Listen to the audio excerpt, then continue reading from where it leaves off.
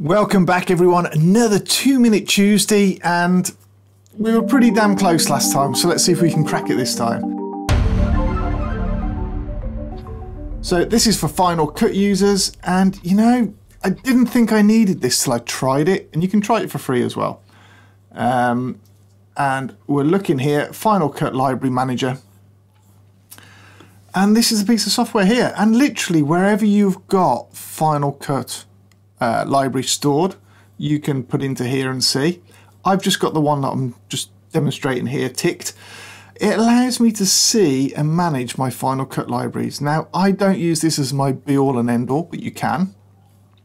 But what it does allow me to see is how much render I've got into there, how much render files. So I've got 37 meg, not too big, but actually on my server I managed to save 137 gig the other day on stuff that's stored away that doesn't need render files. It's amazing for that.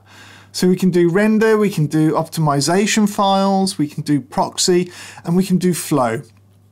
I don't tend to take out the flow, I've got to be honest, because I've got it there for a reason and I just leave it just in case anything gets updated.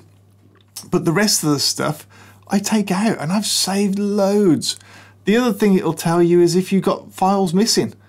Let's go down to this one here. External files. It tells me they're on a hard drive that isn't there anymore. And it tells me what they were called. So I can go and find them and put them back and consolidate into the library as well. That's really useful to know. So I can see all of my library files here that's on this drive, all the problems with it.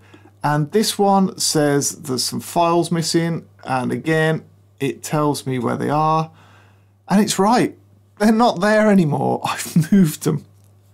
Now I've got to go and find where I've moved them to, but I've moved them. So we've got a whole load of stuff there, and I can go through and fix those. I can look at the storage and store them over onto an external hard drive. It's really, really useful for that. Loads of features on it. I'm not going to go into how to use it. Go and get it. It's really self-explanatory, really easy. Once I've selected something into there like that, I click the clean button down here. I can either delete it completely or send to trash. I'm confident enough with the delete completely because I don't use it. So there you go, gone.